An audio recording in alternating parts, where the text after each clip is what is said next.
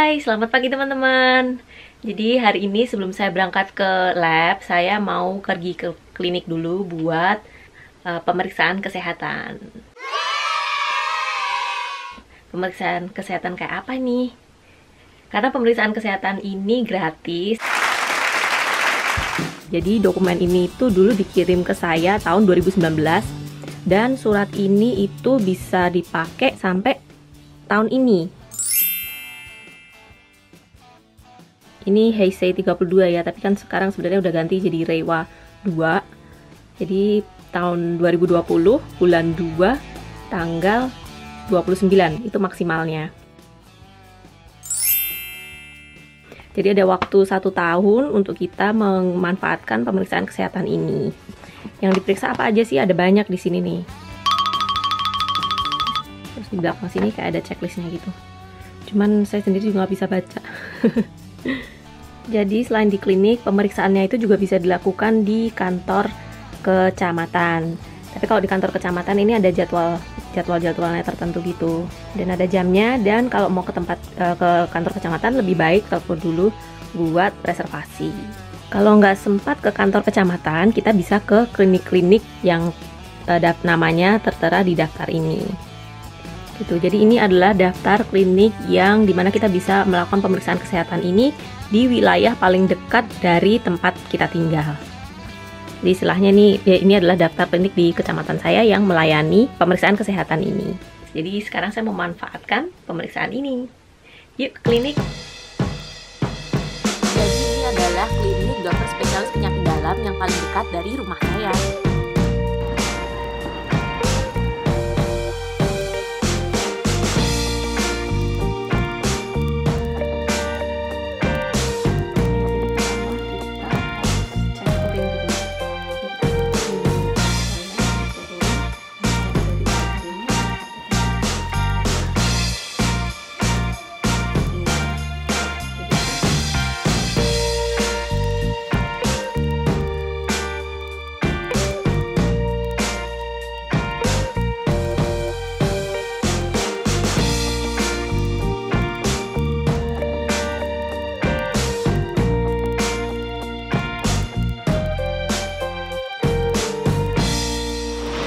Baru aja selesai periksa dari kliniknya. Jadi menurut dokternya tadi hasilnya bisa diambil minggu depan. Jadi kita lihat gimana hasilnya nanti minggu depan.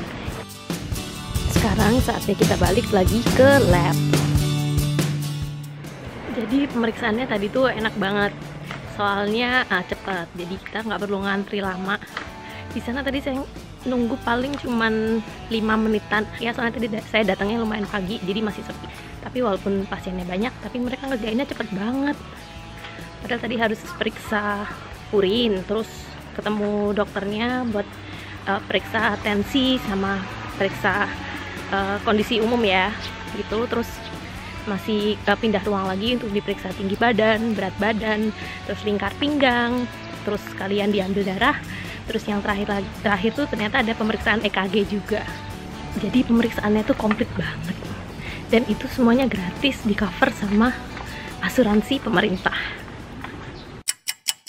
1 minggu kemudian. Oke, sekarang udah 10 hari kerja sejak periksa kesehatan waktu itu di klinik. Dan sekarang sebelum saya berangkat ke lab, yuk kita mampir dulu ke klinik untuk ngambil hasilnya.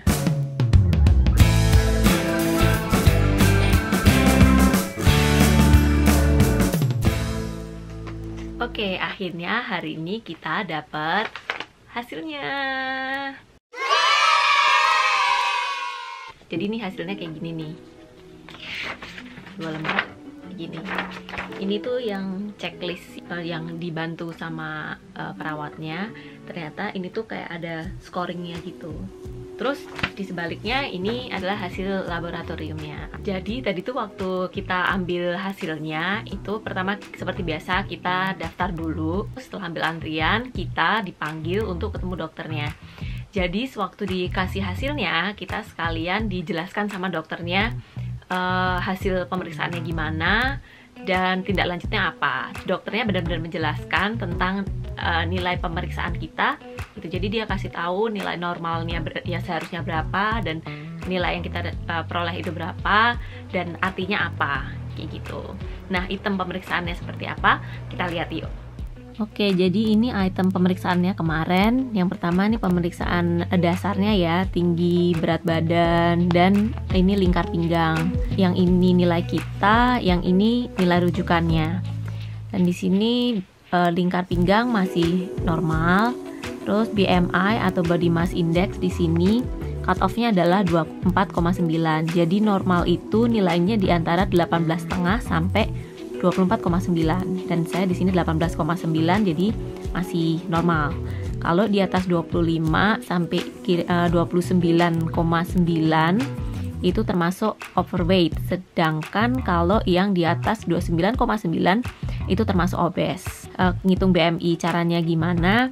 Itu di internet ada, dan ada BMI kalkulator yang bisa kita googling. Terus pemeriksaan kedua ini tekanan darah, ini cut off-nya, cut off normalnya masih normal ya, maksudnya di bawah cut off. Terus yang ini pemeriksaan kolesterol, di sini kolesterol totalnya masih dalam batas normal. HDL atau biasanya orang bilang lemak baik ya, cut off-nya di atas 40, dan nilai saya masih 77, berarti masih normal. Terus LDL atau biasanya orang bilang lemak jahat. Ini di sini cut off-nya 119, dan di sini saya sebenarnya agak sedikit lebih tinggi. Tapi menurut dokter ini masih nggak apa-apa karena range-nya bisa sampai 140. Terus yang berikutnya ini adalah fungsi liver atau fungsi hati.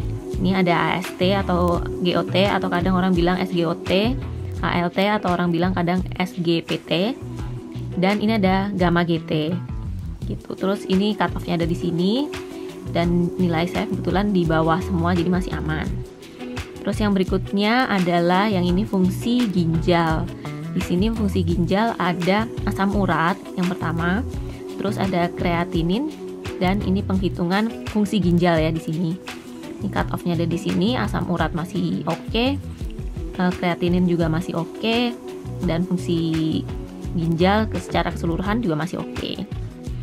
Terus yang berikutnya adalah pemeriksaan gula darah. Harusnya gula darah puasa ya, tapi sebenarnya emang enggak benar-benar ideal puasa sih. Tapi alhamdulillah hasilnya ternyata oke. Terus ini ada HbA1c. HbA1c ini sebenarnya hemoglobin yang terglikosilasi. Jadi sebenarnya HbA1c ini menggambarkan kondisi gula di dalam darah dalam waktu 2-3 bulan belakangan. Dan nilai cut off yang dipakai ada 5,5, dan di sini saya 5,3. Terus yang item berikutnya ini adalah pemeriksaan urin. Pemeriksaan urin ini ada gula, terus protein, sama darah, dan ternyata aman. Terus yang berikutnya adalah pemeriksaan darah rutin. Pemeriksaan darah rutin ini ada jumlah sel darah merah yang normalnya di atas 380, jadi masih normal. Terus yang ini adalah HB atau hemoglobin di atas 12,1 untuk perempuan, dan saya ternyata 13,1, jadi aman. Terus yang terakhir adalah hematokrit. Hematokritnya di atas 35, jadi masih aman. Nah, yang bagian ini adalah bagian hasil pemeriksaan dokter. Jadi hasil pemeriksaan dokter nggak ada masalah, dan ada hasil pemeriksaan rekam jantung juga di sini, dan dari pemeriksaan rekam jantung tidak ada masalah. Terus ini hasil kesimpulan dari pemeriksaannya, seperti yang disampaikan oleh dokternya tadi waktu ketemu, kalau hasil pemeriksaannya bagus, nggak ada masalah. Kalau misalkan hasilnya itu nanti ada masalah, nanti dokter akan mengisikan di daerah sini. Jadi ini kayak itu tindak lanjutnya dari hasil pemeriksaan ini apa.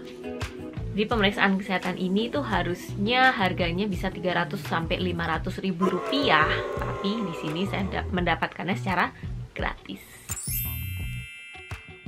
Oke, jadi mesti pada bertanya-tanya kan, kenapa kok saya bisa dapat pemeriksaan kesehatan gratis itu? Jawabannya adalah pemeriksaan kesehatan ini adalah otomatis.